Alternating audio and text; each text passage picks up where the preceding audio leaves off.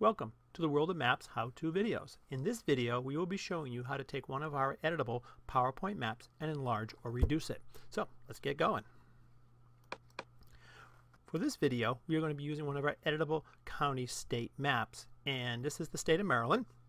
And by editable, what that means is that each object in our maps are individual items, and they can be colored, changed, moved, deleted, or whatever you want to do. I just selected them here. You can tell they're selected because you can see the little handles, and I can go to my formatting palette. Maybe I'll just change them to be orange, something like that. Very easy to do. Just click on them and change. The text is also fully editable. As you can see, I can just go right in here and change anything I want.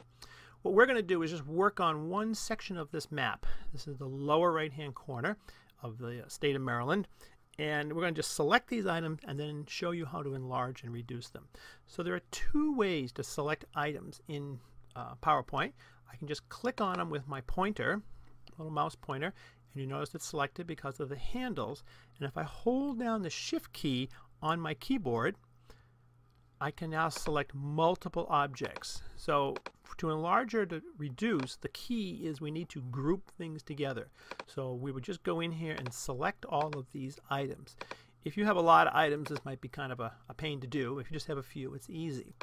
The other way to do it is just take your pointer, click off on the side somewhere, and just drag around. See how I've just dragged all the way around everything I want to select. I release my finger, I release the mouse button, and everything is selected. I can now go to my draw menu, and I am going to group them right here. There's group, and now they've turned into one object. That's the key for enlarging or reducing, is to group everything. So now that it's grouped, I can copy it. So we'll just go to, just go here and go copy. Okay, and I'm going to do this on a separate slide. So I've inserted a slide, a new slide, and let's go to that. And now I'm going to just paste. Here we go, paste, and let's move it to the center of the slide. And now I can just easily enlarge it. So what I like to do is use one of the corner handles, and my favorites are the opposite corners. So I'm just going to take my pointer, put it over one of the little handles. See these little handles are on the outside. Hold down the Shift key to keep it proportional, and I can just drag this bigger. Notice that everything just moved right up.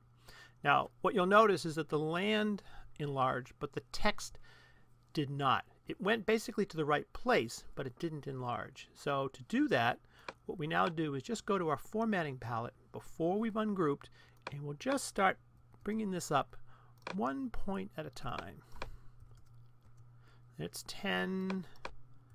There's 11. 11's not too bad. Let's see what 12 looks like. 12's pretty good. Okay. So now what I'm going to do is ungroup it.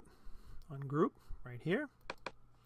And now I can just move my text so it just makes it look a little bit better. And there you have it. Very easy to enlarge or reduce. If you want to reduce, just go in. And these ones got picked up from the previous, so we're just going to delete them. See how easily those things delete. And if I wanted to, I can easily just go in here and I can change the colors. Let's make that yellow, and we'll make this one blue. And simple as that, it's been enlarged. Very, very simple to do. So in this video lesson, today's video lesson, we learned how to enlarge or reduce a map. Simply group all the elements, bring it to a new slide, and just make it bigger or smaller. So very, very simple. Thank you for joining us today at the World of Maps and our editable PowerPoint maps for our PowerPoint presentations, sales and marketing presentations of all kinds. They're royalty-free, easy to customize. They download immediately. We have U.S. and states and Canada. We have world projections, globes, regions, states, counties, and over 90 countries. So check them out, and we will talk to you next time. Bye-bye.